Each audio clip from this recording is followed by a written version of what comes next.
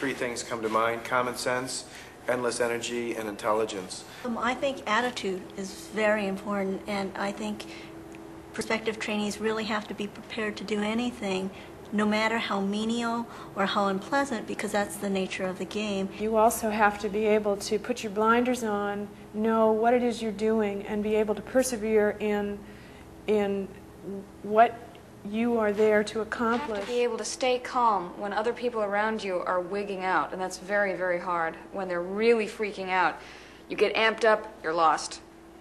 You have to be very alert, always looking out for things that are coming up.